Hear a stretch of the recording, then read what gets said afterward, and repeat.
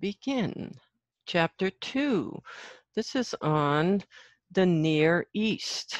And if you hear anything fluttering, this is the ancient Near East. This is chapter 2 in our textbook. Got the fan going. I'm doing this lecture PowerPoint in my office at home.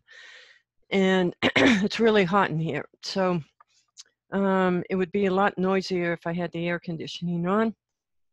But here we go. Of course, as I start talking, then I get all this scratchiness in my voice, but so be it. This chapter is going to be on Mesopotamia. And here we are. This is Turkey up here, Eastern Mediterranean, Saudi Arabia, Egypt over here. But first we're going to talk about Jericho, which is in this area, and up here for a short trip to Katal Huyuk, and then begin here at or the Sumerians. So to begin with, Jericho. So Jericho is the oldest settlement. Notice the dating here, 7000 BCE.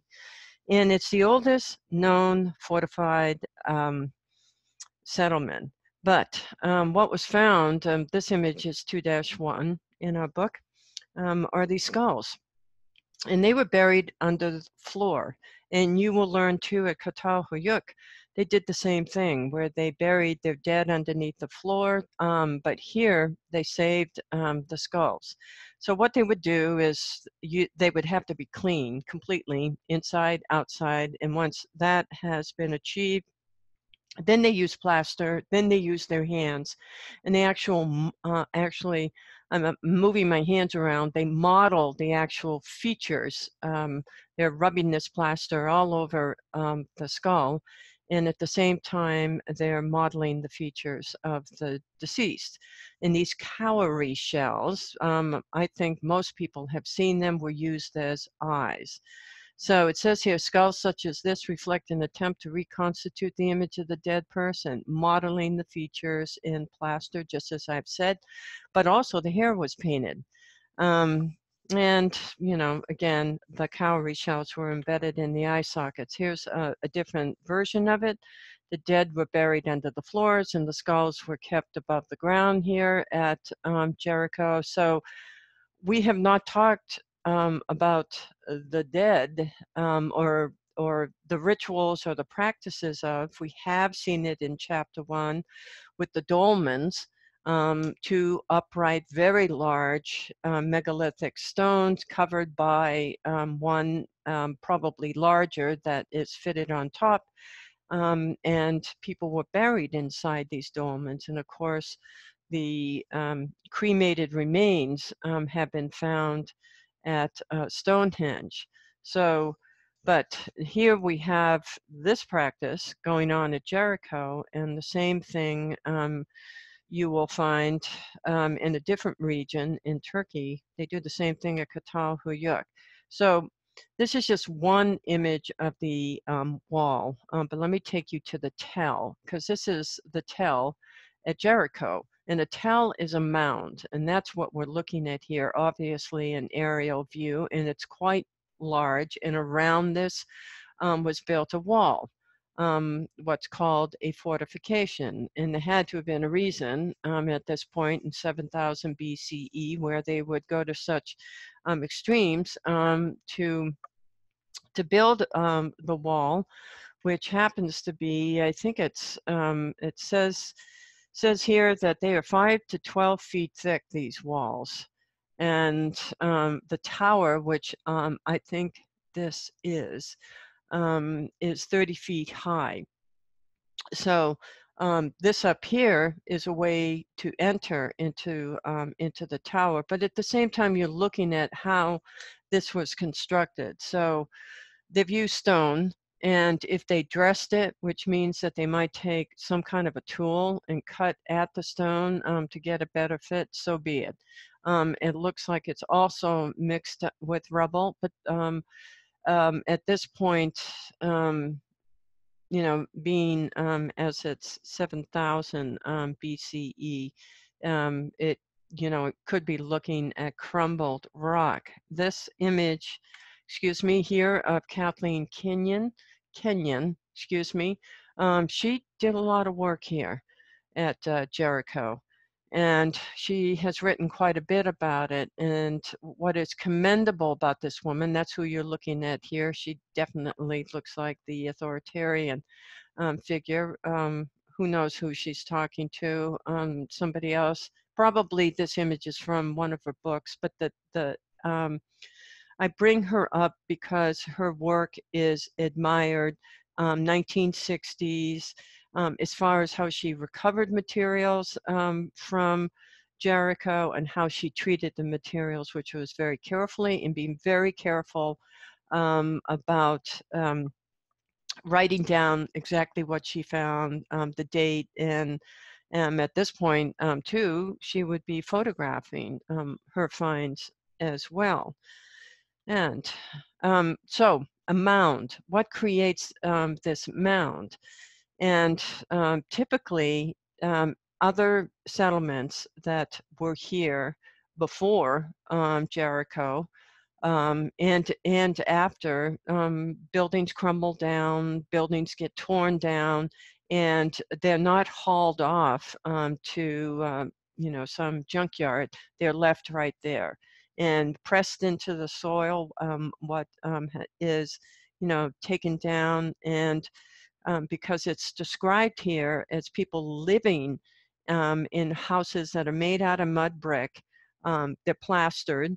The floors are plastered, the walls are plastered, and so the materials are organic, but they're also said to be standing on stone foundations. And I'm assuming that they're talking about the very materials are thought of as organic, and therefore the stone foundations.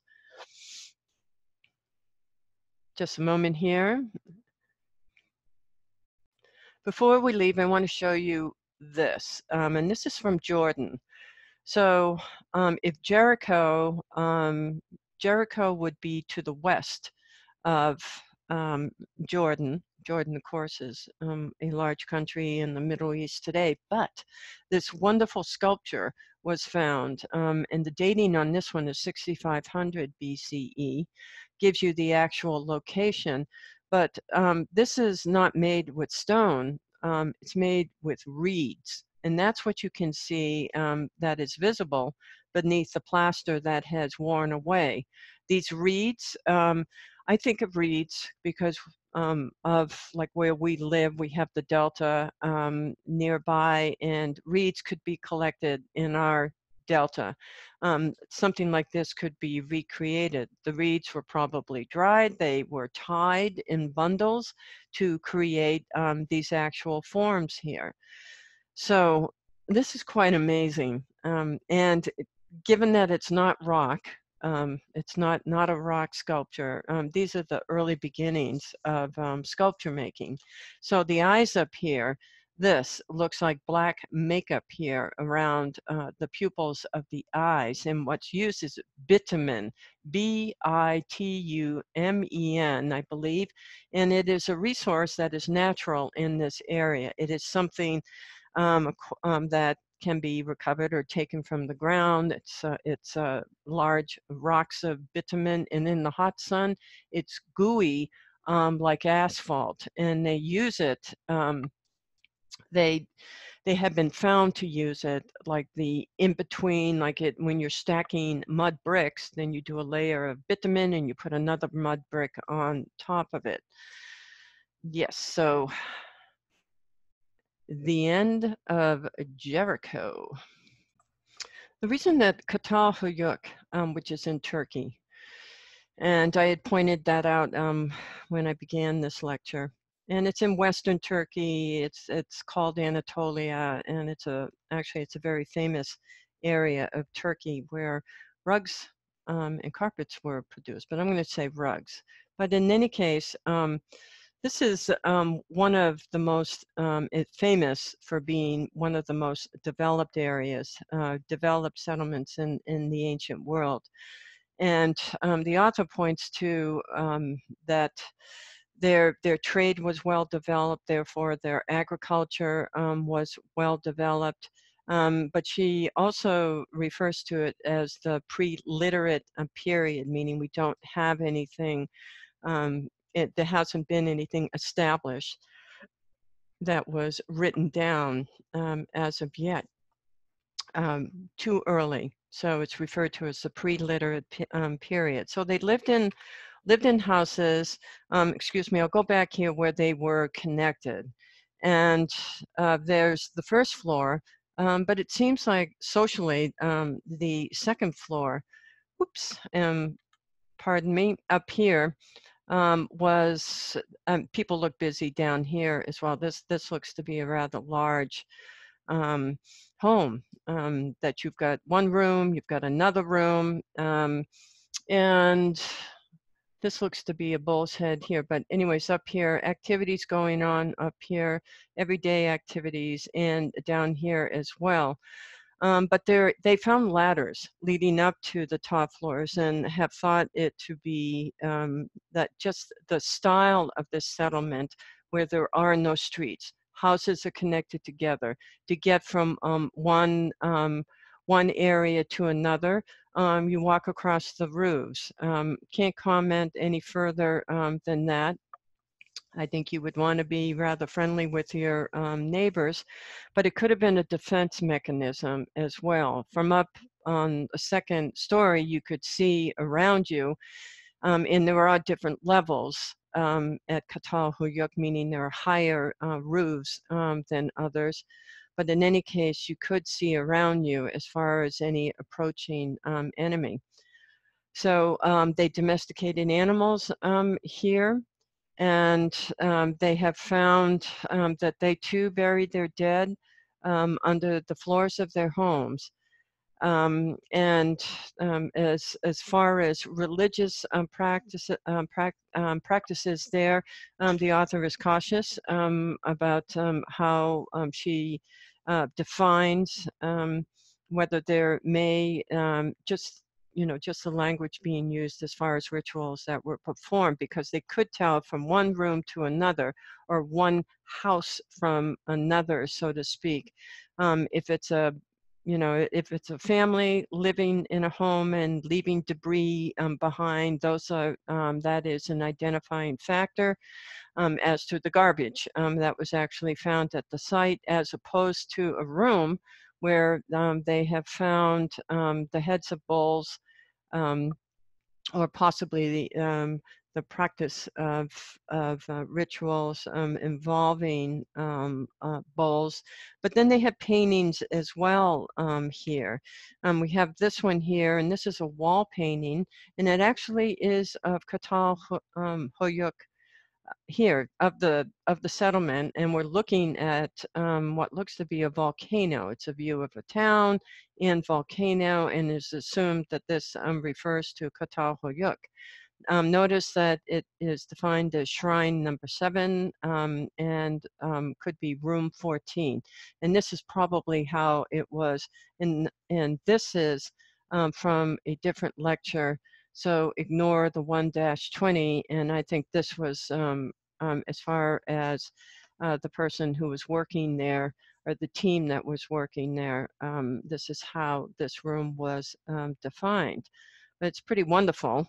And this is called fresco painting, as this one would be too. Here, this is a different fresco painting, different wall painting. We have these rather large deer in comparison to the humans, and it says men taunting a deer. And one could, I suppose, point at this as some kind of method of preparation before killing the deer, or activity involved. Looks like there's more humans than there are deer in this image, but in any case, this is at Katal Huyuk. Also, we have this sculpture here, and it's called the Anatolian Goddess Giving Birth, and that's actually what's happening here. And in this one, so this would be this is the actual caption from our textbook here. And Adams suggests that it's reminiscent of the Venus of Willendorf from chapter 1. Why? Probably because of the exaggerated female features of this goddess, the breasts, the tummy, the enormous legs, the birth of the, of her hips, meaning the wide hips. And most unusual is the little, the child that she has just given birth to. She's sitting on some kind of a, dare I say, throne, and you have these feline heads here in addition. Okay, so this is Catalhuyuk, one of the most developed settlements at this time.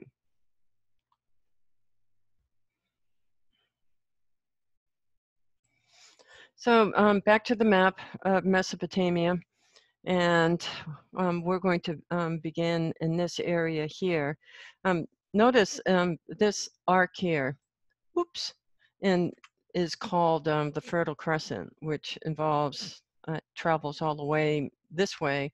As far as trade routes, which may have at this time definitely would have been coming from the east and traveling actually in the form of this, following the form of the arc, and as far into Egypt as they could travel safely. But in any case, what first had to be done, in my opinion, is controlling the flow of water, because this is a very fertile delta here, and the soil is clay, and they built their homes with mud bricks, and they either sun dried them or eventually used kilns, Kilns, and they would have had to come up with flood control measures they had to invent. In other words, there were no blueprints for this one, and build canals and more. So what would follow is a controlled system of agriculture. So we're talking about the 6th or the 5th millennium. Agriculture developed in this rich soil, and our soil here in the Delta is also referred to as alluvial. And the Tigris and Euphrates, it means the land, or Mesopotamia means the land between these two rivers. Water control measures, yes. Between 4,000 and 3,000, major cultural shift.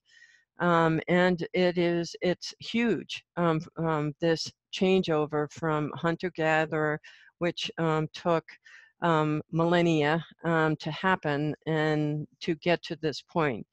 A key thing about how Mesopotamia develops is they call themselves city-states, and cities is like a big word, because in the beginning it would have been towns which needed to be administrated, and as they grow they become cities, and each one has its own gods, God and gods in government. Social hierarchies, you're either the ruler or a priest, or you are a worker. What did develop is specialized skills as these cities grew, which makes sense. For agricultural needs, there would be, the ability or the mechanisms for milling grains, oven building for cooking and pottery, kilns made for bricks, textile weaving, definitely, metal making. Surplus products of these skills led to increased trade and increased travel to other regions and increased contact with other cultures. It does seem like a big jump to be talking about organized religion, but it did become an organized religion, and it did play an important role in Mesopotamian culture. Priests are under rulers. Their duties included controlling the rituals and the sacred sites, which are the temples. And the people of the ancient Near East worshiped numerous gods and goddesses, and every city had its special protective deity. And when we get to the Neo-Babylonian period, there's so many gates around the city, and each one has its own god or goddess. that the gate, the entrance, is dedicated to. Anyways, typical large architectural complexes in city-states included clusters of both religious, administrative, and service buildings developed in each city as centers of ritual and worship, and also of government. So eventually, Sumer will be overtaken by the Akkadians. And what causes that? So no surprise, man's desire for wealth and agricultural resources and lack of natural defenses for Sumer. So you have to match your enemies. Sumerians controlled the south. Sumerians eclipsed by the Akkadians, that's their northern neighbors.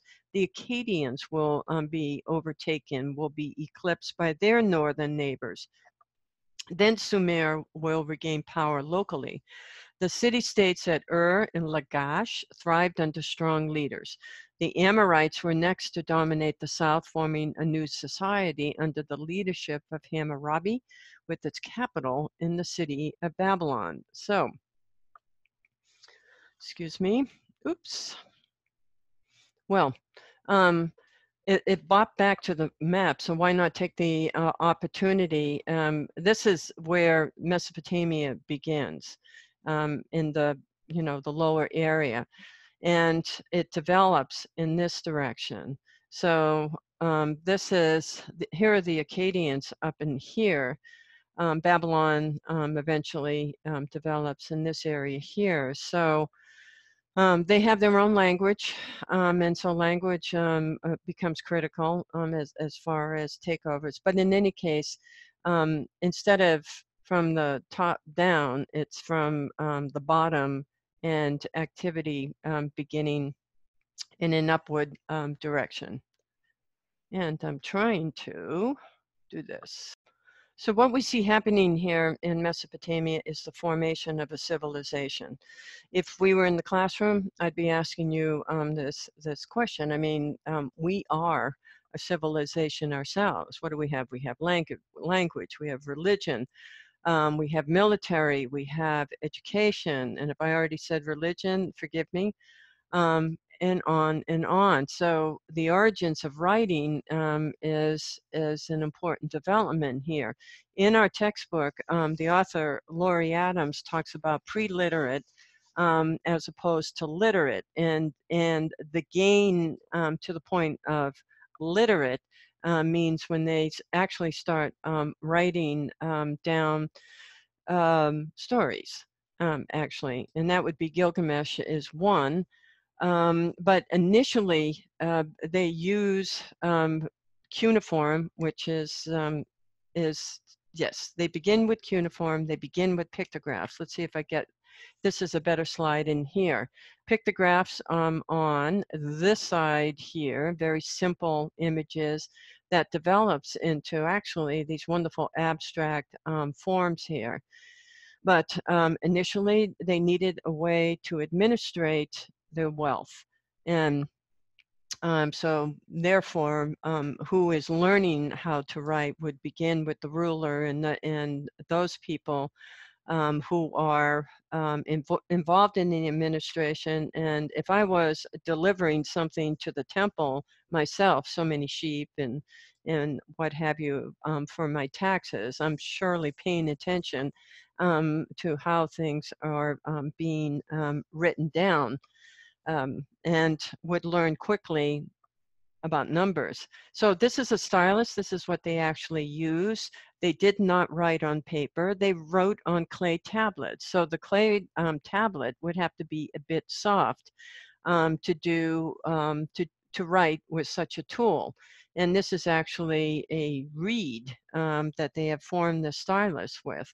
And this is just showing you this. Ooh, I'm not sure that I can show you that one.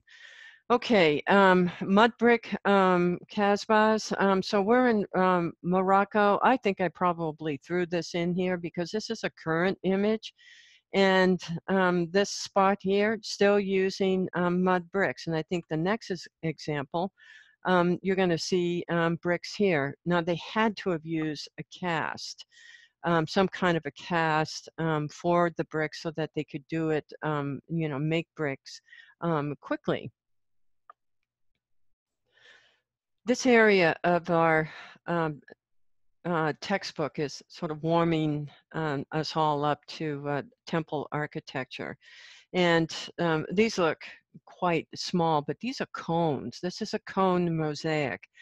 So each one of these is cone shaped. Just think of an ice cream cone. And you can see it in our textbook on page 53. And they were colored just as you see them in figure 2-4. So they're actually painting them, and especially on the round flat end. So the column itself is I've always thought that the architecture that we're looking at here is being built with mud bricks, because we're coming up to the White Temple, and that's what they use to build that building. So the column itself has to have some kind of wet material, plaster, clay. It has to be wet itself to insert these cones. And let's see what this one is here. This is a better one. This reminds me of weaving patterns. Especially this design here, it probably originated or originally with basketry. This is what you call a twill design here, two-color twill design. And this is actually how they found columns. And you're looking at the remains of what was found. This is the actual column here, and these are the cones. And these columns are huge. I know it's a little hard to discern that from these images here, but they were. And that they would go to this extreme because this is something that they would use at the temple. When we get to that point, I will point that out to you.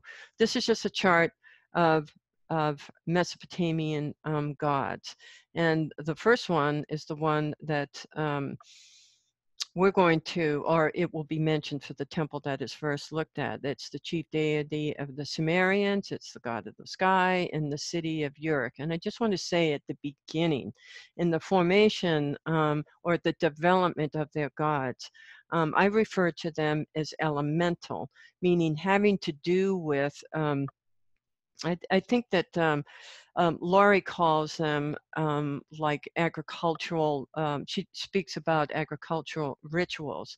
They're, as far as agriculture, their needs are elemental, meaning water and sunshine and the weather conditions. And so their gods, if you read over here or read in here, like Enlil, a new son, Lord of the winds, Lord of the earth. He eventually replaced his father as king of the gods. We have gods of water, arts and crafts and wisdom. And of course, there's going to be love and war. But initially, it had to do with birth, death, rebirth. And they're referred to as agricultural rituals. The influence of what we all know of plant life. You plant the seed, it blossoms, it turns into, it grows into the plant that it does, and eventually dies. And this is one that parallels, coordinates with their actual religious beliefs. Okay, so you can read over this one about their religion, polytheistic, meaning they have many, many gods. That is, people believed in many deities. These gods were represented anthropomorphically, human in form and character, but were superhuman in power and immortal. You may read over this. So the Uruk period. I'm going to pause here for a moment. Okay, wanted to travel back to the map and show you where Uruk is. Okay. I really like that Laurie Adams puts this this vase. I've always used it in my lectures using other books. And I just think it's a smart selection because it's possible that the female shown right here might be Inanna. And what we have here are scenes of agriculture and honoring the goddess Inanna discovered within the Inanna temple complex at Uruk, the first great work of visual narrative relief sculpture. So if on a test, say, for example, you were you had to speak about this vase here, it's actually meant to be read from the bottom to the top. This is Inanna here in a particular outfit. It looks like we see her in profile. Yes, but in any case, down here, it starts with the very goods that are being brought up to her to the temple. So these wavy lines here represent ground and water. And what's growing here is barley. It's natural to the area. How wonderful is that? I don't know if any of you have ever eaten barley. It's for me, it's like typical for something that gets put in soup. But in any case, they also had date palms in Mesopotamia too. So what we see here is this growth, this agriculture, and the next register. These are registers. Register 1, 2, 3, and I'm going to go up here 4 and 5. We have these empty spaces between 2 and 3. So this is stock animals that are being brought up to the temple as well. We have nude men with baskets of food that are being carried up to the temple. And here you can see food being delivered. Now, these odd things right here are palms. And in their beliefs, the palms are sacred. And I just want to say, all of us living in this area, certainly you have seen really tall palms, and so tall that they are, as I've seen them, they're as much as 40 feet high, which will parallel with the White Temple, whose platform actually is that high. But isn't this thing wonderful? It's alabaster. And this is relief sculpture. Alabaster is an actual stone, and it's a process of subtraction again here. Stone removed to create these relief sculptures. This is not done in high relief, but it is a complex narrative. So they may have been, the Sumerians may have been the first to use pictures to tell stories coherently. Read over this in here, it just repeats what I just explained to you. And here, I threw this in here because somebody's thrown a better light on this and you can see it more clearly. This is what I just talked about, and this is the opposite side.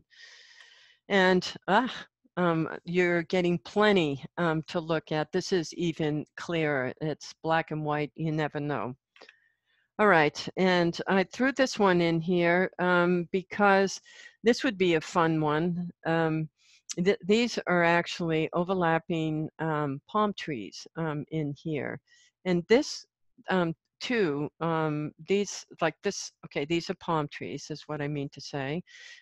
This looks like ground, and you have these different registers in this elegant vase here, and one that is from the Metropolitan Museum of Art. All right, bringing us to image 2-7. This is a female head. Again, we're in Uruk. And here's another shot of her looking more like, who knows why the stone is the color that it is, but it's flattened in the back. So I don't think it was meant to be seen. And up here, this cavity here, so to speak, is where something that is arranged as hair, because it says here we got colored materials, lapis lazuli, copper and gold, etc. Yes, it could have been attached to a wooden head. In any case, there was a wig. and it would have been right at the very top. There's this, what you see, an opening, but there's also a hole there where it could have been plugged, and then the hair would fall about the sculpture. So this is very sophisticated. Let's get the dating on this one, 3,500 to 3,000.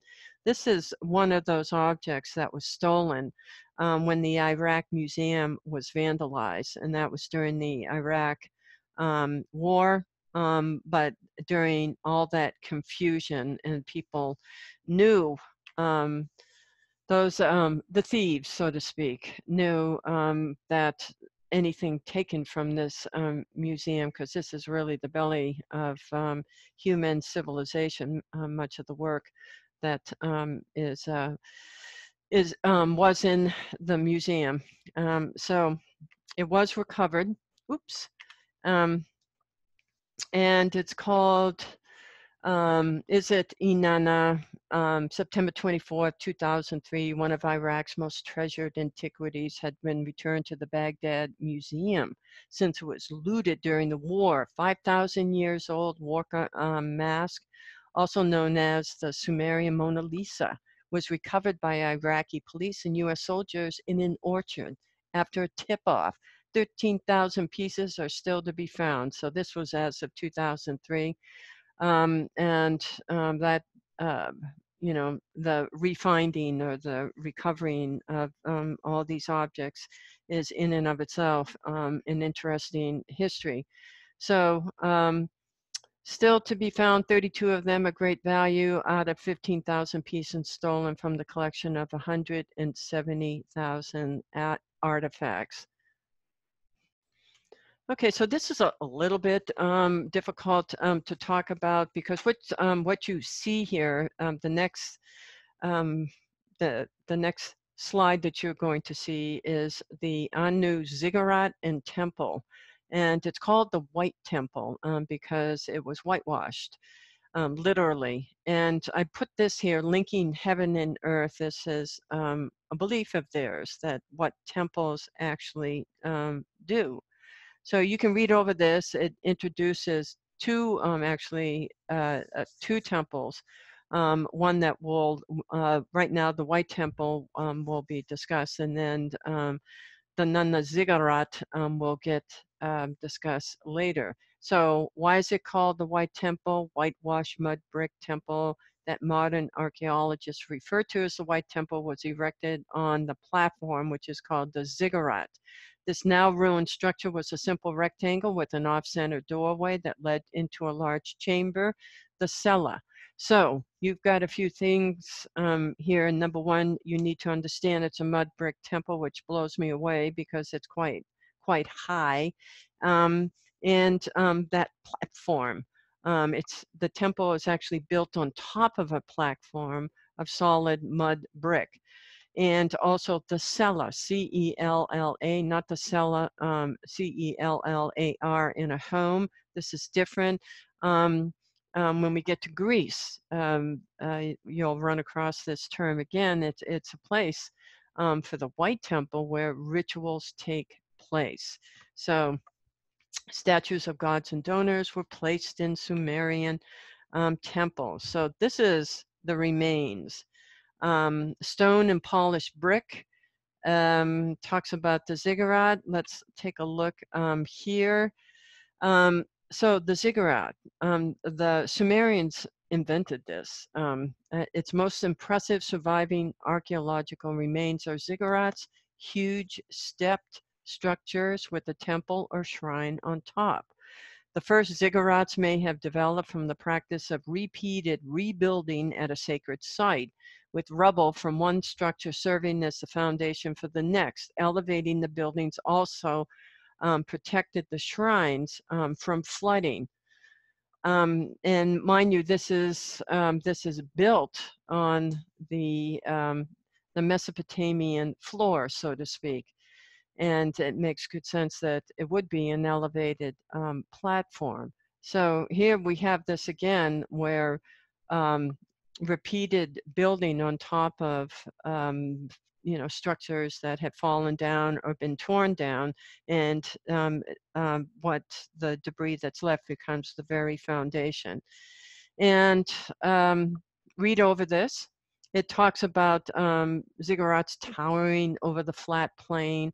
Imagine being one of the first people ever to see the temple once it was built. And what does it symbolize? It definitely symbolizes the wealth of the ruler, the prestige, the stability of the city's rulers, and most important, it glorified the gods.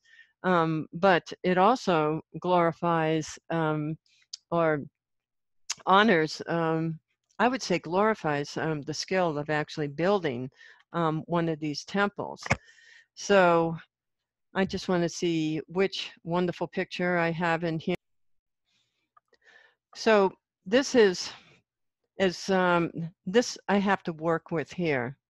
This is the temple up here, and these are the walls, the actual sides here of the temple. And I believe this talks about the numbers refer to, I think you have to go, well, if I count backwards, then there's 4 that's up here. And you actually approach the temple in a counterclockwise way, meaning you go up a set of stairs, you get onto the top part of the ziggurat, which is 40 feet high. So that zone up there, that's peanuts to us. The room I'm in, the ceilings are 8 feet high. So by multiply that by 5, and we have apartment buildings that high. To the Sumerians, that zone up there, 40 feet high, is the right place to perform rituals inside of the temple. It's like sharing the zone of where the gods travel. Okay. This is Khan Academy, and I'm taking you here. It's available for everybody. So I feel comfortable showing you this. And I'd forgotten that I had pulled this up. So you can see the actual sides of the ziggurat, and this is the temple proper that they built on top. And imagine the labor to do this over and over again in the ancient world. You'll hear me say, and you can see these teeny people down here, but just the effort to do this and this relationship that like civilizations or in this area that people have, rulers have, the community, the cities have with their gods, that they go to this much trouble to build these temples. Now, this is not an area that myself, that an ordinary person would go up to. This is where the priests work, and definitely where the ruler would go. And that there is such an emphasis instead of like just a straight shot up to the temple, it's almost like a procession to get into the temple if there was some festival, some celebration, that one could observe those who are deserving to actually use this area. One could watch the approach, the procession that ends up at the temple. Okay. The next topic that I'm going to talk about are these cylinders. And these were actually used, this is not in the book, could not find that one, but this is a good picture, a good slide of a cylinder. Notice that it's round, which it is. And this image here actually unrolls, what we see here is actually inscribed on this one is made of, what is this one made of, yada, yada, yada. This is lapis lazuli, and this is from the tomb of Queen Puabi. They actually found it, I think, are on her wrist, or near her wrist in the tomb, and I'll talk about that in just a moment. So it's a 2-register scene. And what is used, like I had said, I hope I had mentioned before, no paper. They're using clay tablets. They're using wet clay if they're writing, and this would be used as a signature on something. So this gets sculpted with, and it's very small. You can see here it's about 1.5 inches. So something, the tools are really, the chisels are very small. And again, it's a process of subtraction to actually create the scene here. And you ready your clay tablet, and then you roll this cylinder across the wet clay. So originally they were used for administrative purposes. And this just describes the actual cylinder. Okay, in our textbook, there's a section, rightfully so, and it's called From Pictures to Words. And the actual seal that's in the book, and I am turning my pages here, right? It's a clay tablet with the pictograph text that preceded cuneiform. Okay, so I couldn't find that one, but I could find this one here that has pictographs on it. The one that Laurie Adams has used is it's a really good example. It's like 1, 2, 3, 4, 5 registers of pictographs in it. But I love her use of pre-literate, which then begs this story here on Gilgamesh. And I do know professors that actually use the Epic of Gilgamesh, and it is a heroic epic at that, for his or her students to read during the semester. So what is included in this text is it says that, let me see, Gilgamesh finally attains immortality as the builder of Uruk's walls, but he reminds me of any hero. I think of Hercules and the 12 trials that he had to go through. You know, he has a mortal mother and a god for a father, and so to prove himself, he has to go through these horrible trials. But Gilgamesh is actually he seems to me he seems like a model. I mean, he would be fun in a class.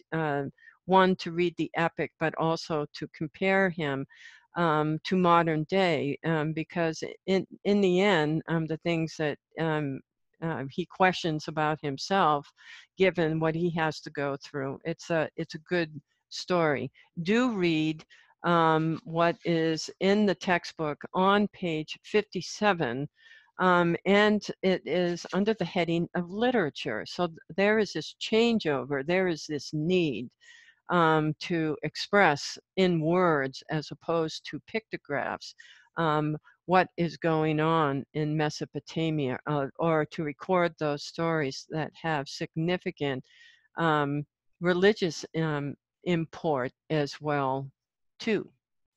Now these figures here are just straight up fun. These are statues from the Abu Temple at Tel Esmar in Iraq. And do read over pages 58 through 59 about this location.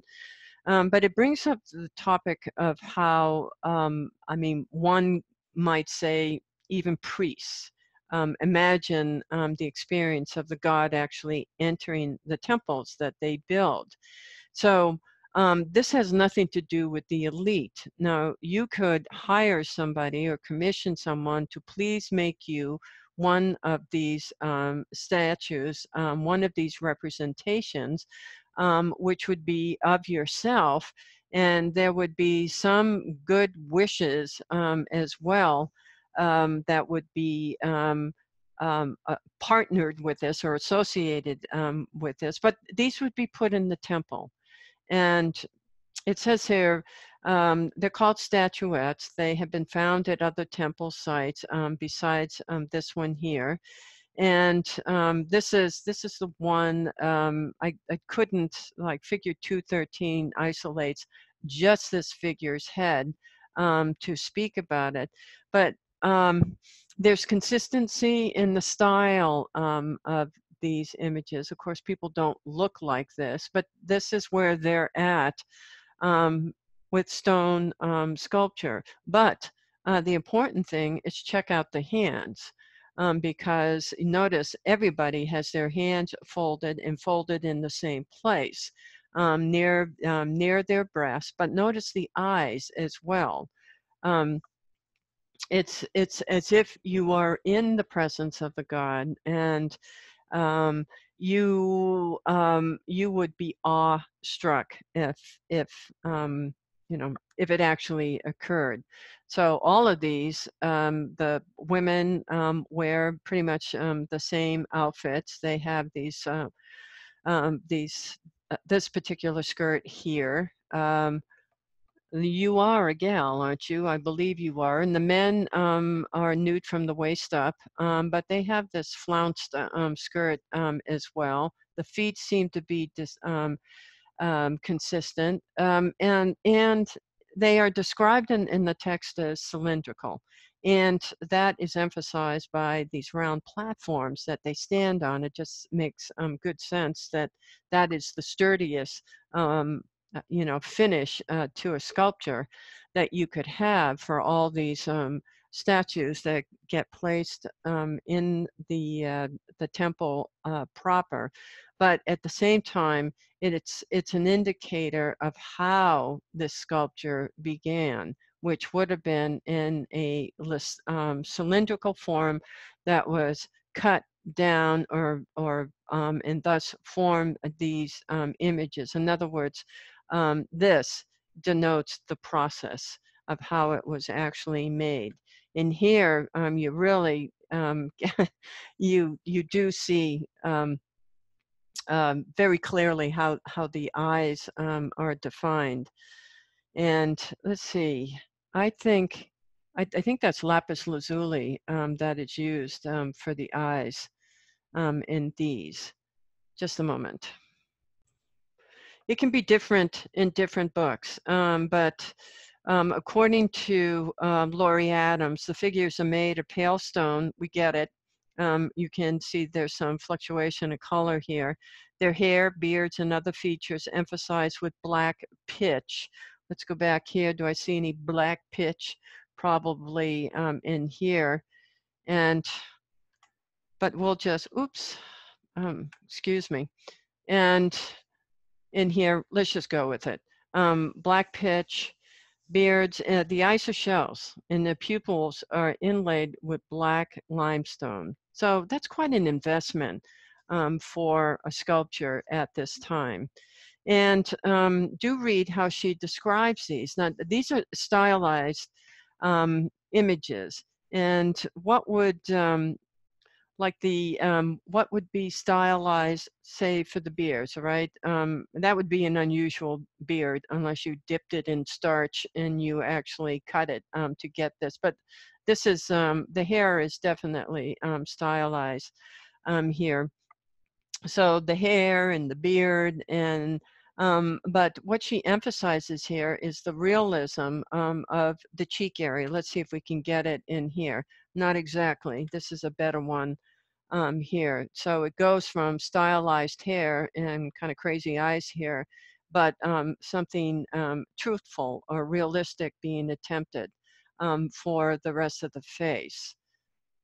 I think the form here, the drop from the neck and the shoulders here, these are soft lines that are used for the female figure.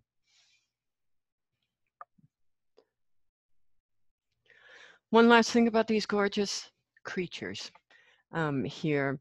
The temples, the cella, are referred to in other textbooks as waiting rooms, like and the precision the actual design of temples in the Stele are configured in their minds, in the Sumerian mind, as being correct, as far as a place that priests and the ruler, you know, are waiting for the gods to appear. So this idea that the gods are up here, like above us, originates here. And certainly, I would say Christian religions think of heaven as a place up there. And certainly when we get to the chapters on Gothic architecture, the interior of these cathedrals are so high. And the idea is to create a heavenly space inside these fantastic cathedrals. So this idea of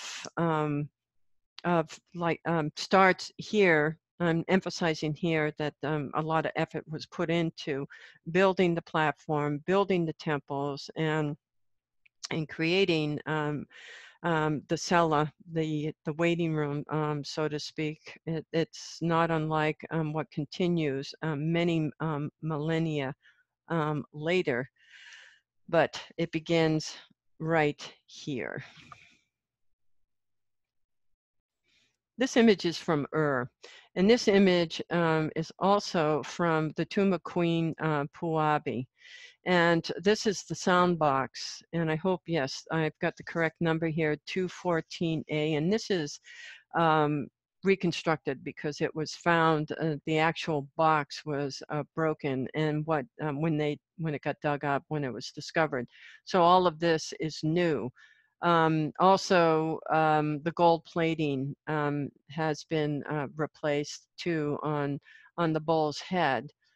This panel here in the front is intact. This is a leer. And here in this little teeny image over here, you can actually see the leer. You can actually see its recreation, its actual creation that is recreated here. So no kidding, this, just a moment. Okay, so this jumps right into 214B, why not? And talking about Scorpion Man, who appears in the bottom scene on the front of the box, may be one of the fearsome guardians of the sun described in the Epic of Gilgamesh. Yes, there are fearsome guardians, and there are others, of course, that make that story so rich. In addition to hybrid forms, and there's a term that you absolutely need to know, hybrid, it means it's a combination of something, here combining animals with other animals and animals with humans, because you see like this scorpion standing like a human male figure with the head of a male figure. These figures could represent either mythological creatures or people dressed as animals. And I believe in Gilgamesh or other literature that has to do with funerary practices or speaking of the underworld. Such animals are mentioned, and even in songs that would be performed for funerary rituals. They speak of these hybrid animals. So in another textbook, what I've just described here, you'll see that written. And trying to make sense of what is in this beautiful panel here. It's an inlay panel from the front of a soundbox. So this is some kind of stone here. And I'm going to, in a following slide, explain to you what inlay actually is. This is quite good in here. The images are in perfect detail. That's what I mean. What we're going to look at, pieces have fallen away. Tesserae is being used, which is a kind of glass. Actually, here it would be stone. So this is the best I could get for something legally to show in a online video. of the restored Sumerian lyre. Black and white, not too bad. And in the next one, it talks about, I'm introducing you, and it's surprising that Adams doesn't get into it. I'm going to go back here as far as the gravesite, which is just fascinating, actually. And the 215, I say here similar to, you're going to see this. If I couldn't get the exact image, then I say similar to. And you can look at it. It is a fun instrument in the book, figure 2-15, and that's on page 61. It's quite wonderful, and it would be even more wonderful if we could hear it played. So this is the royal cemetery at Ur. So nothing emerged from the Mesopotamian soil attracted as much attention as the treasures that Leonard Woolley discovered in the 1920s at the Royal Cemetery at Ur in southern Mesopotamia. The interest in the unearthing of lavish 3rd millennium BCE Sumerian burials rivaled the public fascination with the 1922 discovery of the Egyptian boy king Tutankhamun's tomb, and that's King Tut. The Ur cemetery was filled with gold objects, jewelry, artworks, and musical instruments. And I tried my best to find what I could, but this website here still is a good website. And here you can read about what was found. Unfortunately, the king and the queen, at their death, what did they find in there? They had gold helmets, they had weapons, they had gold beakers, things to drink from, and bowls. They had jewelry, they had crowns, musical instruments, chariots, and actual human figures that would have um, ridden or driven those chariots. In other words, a retinue of musicians, servants, charioteers, and soldiers accompanied the rulers and their wives and their queens into the afterlife, giving their own lives when their rulers died. So here's an image of both Catherine and Leonard Woolley, and it's these two Brits right over here who are on their hands and knees. And they're working at the excavation site. I'm going to see what's next. Oh my goodness. I went to pause and it told me that all this talking that I just did, that it was paused.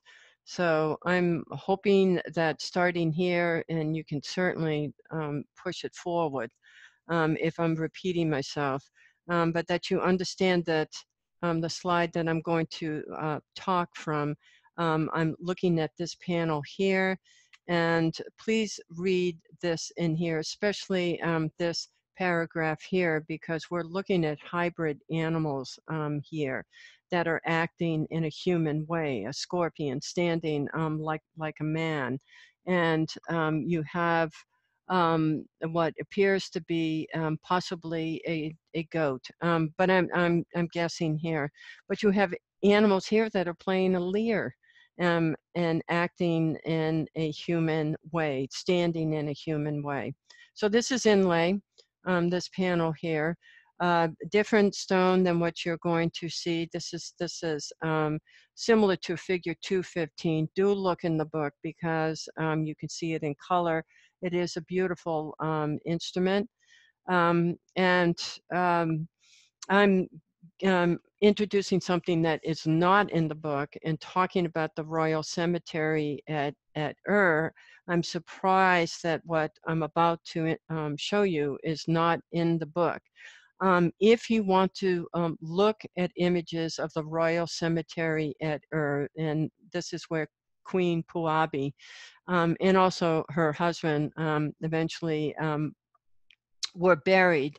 And in this paragraph here, it tells you all that was found and just an abundance of gold objects, but also this very, very, very deep cemetery. And you'll read in there There'll be images of the different rooms and how many bodies were found in each room, and who are the queen and the king. If you hear something, that's just my phone. And what was I going to say? The queen and the king and all of this, they were able to identify. This website is still a good site. Sorry for the interruption. Even that is too loud. Okay, so do check it out. And here is, this is Leonard Woolley and Catherine, these two Brits on their hands and knees that are working in this very deep hole. This has to do with the Royal Standard of Ur. And a standard, I'm not quite sure if it's being used this way at the time, if this was the Roman Empire, and we're talking about their military, excuse me, and a standard is being carried into a battle. We could equate it with carrying the American flag, if if soldiers do that still into battle. I'm not sure that they do anymore. But in any case, it's a visible sign of who the approaching army is or the enemy is. But this is inlaid. Let me show you a close-up here. This is lapis lazuli. It's rock, it's stone, and it's cut into small pieces, and some very accurate cutting has to be done to create this narrative. So these are larger pieces, which are then drawn upon, painted upon.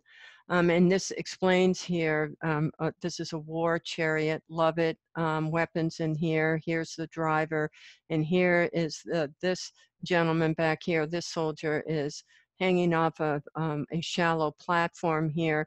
These are wooden wheels, and of course they're echoed on the other side.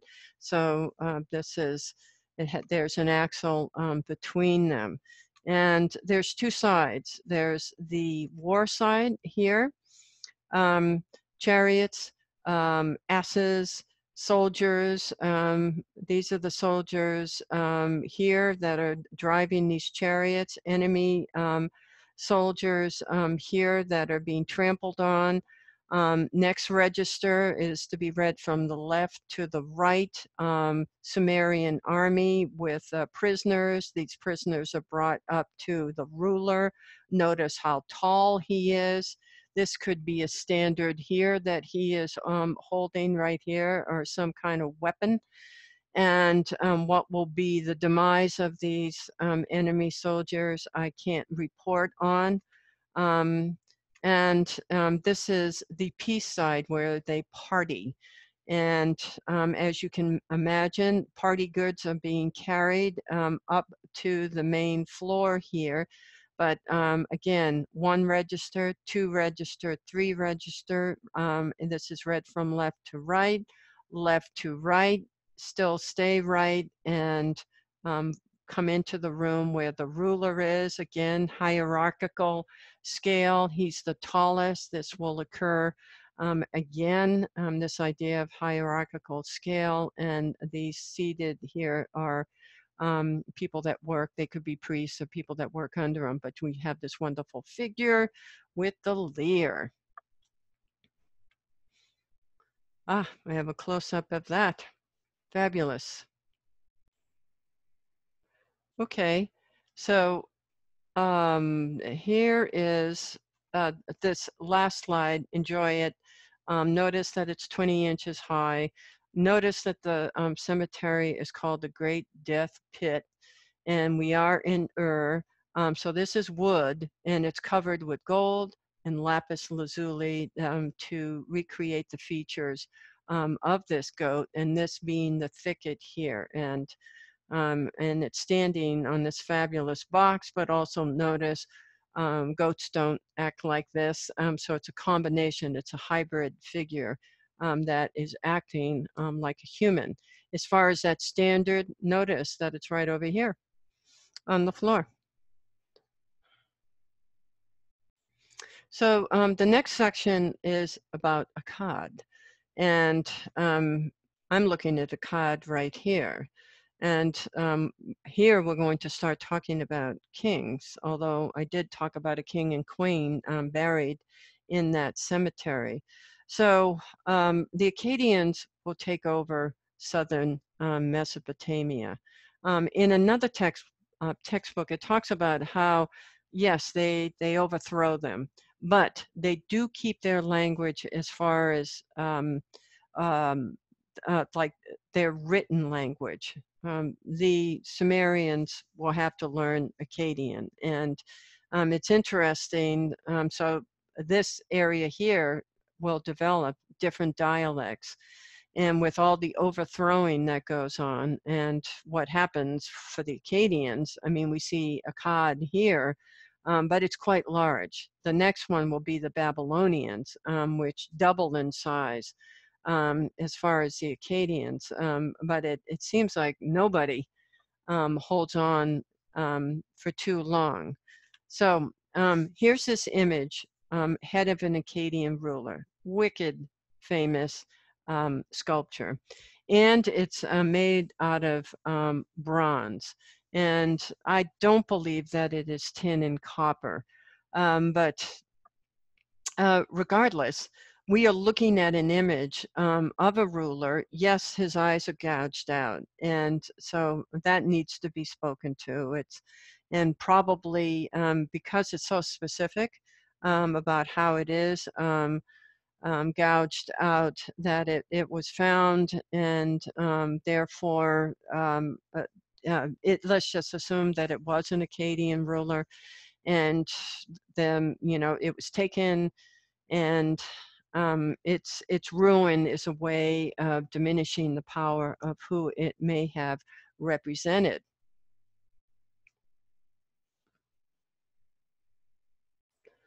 The important thing that's happening at this time, because this is a large takeover, so we're not dealing with just a city-state, which by this time, this is dated to, what is this one? This is 2300 BCE. But it represents a time now where the city-states are subordinate to a larger political entity, namely an empire. And Akkadian became the dominant language. So what we are looking at, it says in the text, and all textbooks say it, that there were precious stones that were used for the eyes, and it maybe sometime you will actually see something similar. Number one, an image such as this dedicated to bronze, because it's a complicated technique to create an image like this. It's hollow, and the hollow cast system is, I'm not going to play it for you because it will make this PowerPoint lecture much too long, but I will upload it into the modules for you so that you can take a look at it. In any case, that this style, here we're looking at something, I mean, I see a symmetrical image of this figure, and it is a layering of different patterns. He's wearing some kind of a cap, I'm sure, that denotes his role as a ruler. We have this band here underneath. This looks to be hair, and we have just these two little lines here that are used there for the forehead, and coming down into this pattern for the beard, and then from the side, where it stops, where it begins and ends, and this back here you see some curls hanging down, but this what's being worn on the head also involves this bun that his hair has been formed to. I have a hard time. This is a man. So in any case, his hair is configured in a bun. So his headdress is configured to accommodate that hairstyle.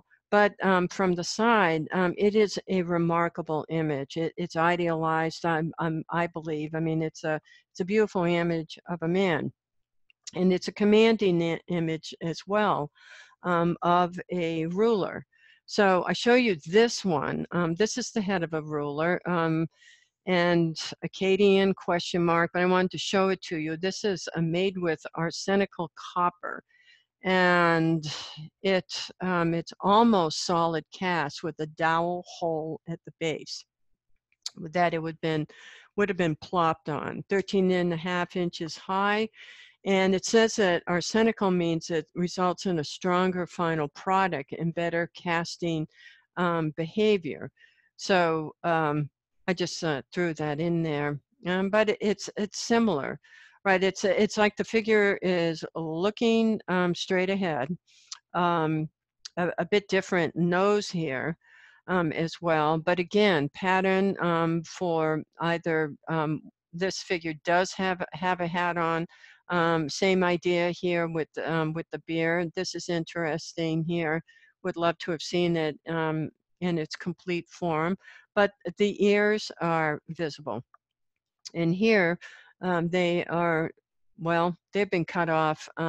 This one has been cut off here as well. Notice ears and eyes. So I don't know that there were any jewels in the ear, but it's like take the sight away, take one's hearing away, can typify defacing the actual power and rule of a ruler or leader. So this is my last narrative for this PowerPoint lecture, and we'll do the second half in another lecture. This is one of my favorites. This is Naram Sin. Not that it's an especially peaceful image, but it's just clever. And here's a word that you need to know because it's the stele of Naram Sin. And the stele is a stone slab placed vertically and decorated with inscriptions or reliefs used as a grave marker or a commemorative monument, which I believe this image is, being the latter, a commemorative monument. And this is figure 2-17. It's made of pink sandstone. Notice the date. So Naram Sin is the grandson of Akkad. Hold on. All right. My slip.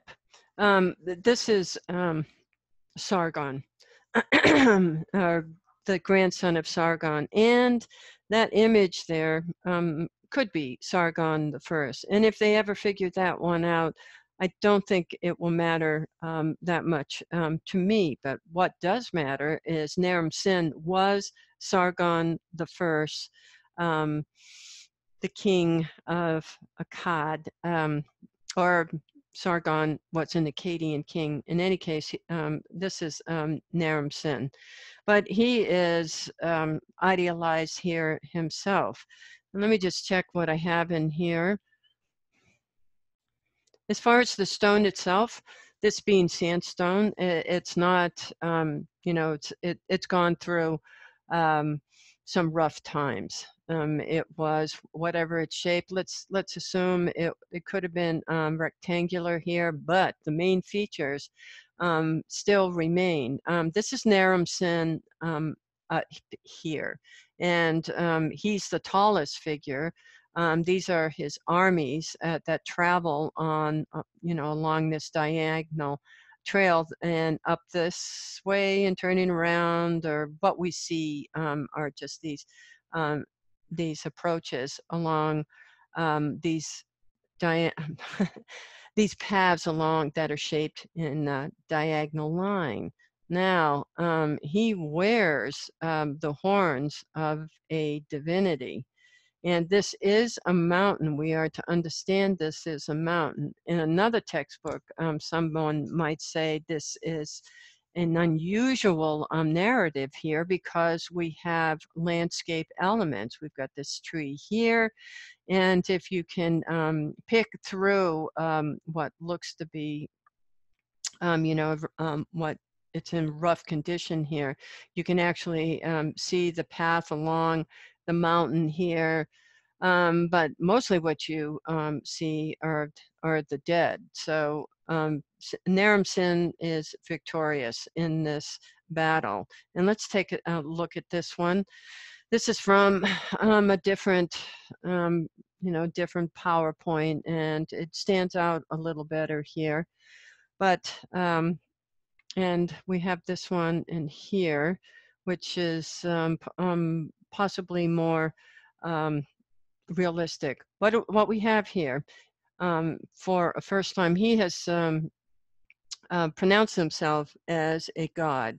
But notice the figure here, and I hope you can't see this thing bouncing around because it's driving me crazy. That's slipping down here. He's bare-chested. He has on the clothes probably of a leader. Notice that from the waist up, he is facing us. So his legs, this part of his body is in profile, but from the waist up, he is facing us, face on. But he is turned, the head is turned in profile. He's carrying weaponry here. I want to get this to show. All right. Laurie Adams is, she really breaks this down better than anyone I've ever read in any of these survey textbooks. Starting with Naram Sin, the fact that he's exposing his right side is actually symbolic or has symbolism. It's displaying his image of physical perfection. That was a sign of his inherent goodness or rightness as a ruler, and this will be repeated over and over. I mean, we could go back to that image, possibly Sargon the First that we were looking at, the bronze one, and just the face alone. It's it's symmetrical. It's perfectly done, and they, in my opinion, they are capable of doing sculpture, like a freestanding sculpture. They certainly understand the physiognomy of whether it's a face or the actual figure. So he is declaring himself as a divine person. Also, a convention that I think we take for granted is that everybody's headed up the mountain, and heading up the mountain, I got to take this call. Life goes on. Okay, this idea of what we're looking at, everybody's headed up, symbolizes success. Those that are falling down are either dead or the defeated. What we can see here is this figure here is begging for mercy, and this figure looks to be pulling this sword from its neck. If you notice here, there is a figure that is falling off of the mountain here, and there is someone here as well that seems to be under Naram Sin's foot as well. And you can see that the soldiers are all looking up. At the very top, let's just see here. I want up here. These are gods. These are celestial symbols up here as well. And so they actually represent, let's just say, the zone where the gods would be. And one could say the gods are looking down in favor of Naram Sin and his defeat of the Lelubians are the actual people that he has defeated. So I think Adams also describes the fact that this is combined with landscape elements is something else that is favorable or looked upon or enjoyed in as far as images that are created in stone. Let's see, is there something else that needs to be, I think about what he has. That cap is horned, all right, so you've got the power. I see these as it could be a bull, the horns on there, but the cap itself with horns, it is one that a god would wear. And his straight back, fearless stance, impotency as a man and a ruler. Apparently, he's wearing some kind of a necklace here with a protective bead. And so the stars shine prominently over Naram's sin. I think the most unusual thing here, because we're seeing it for the first time, is you have a ruler who has crowned himself um, as a divine person. And there's this image here, and then here is a close-up here, and you can see all the trappings. He's what he is wearing, what he is carrying as well.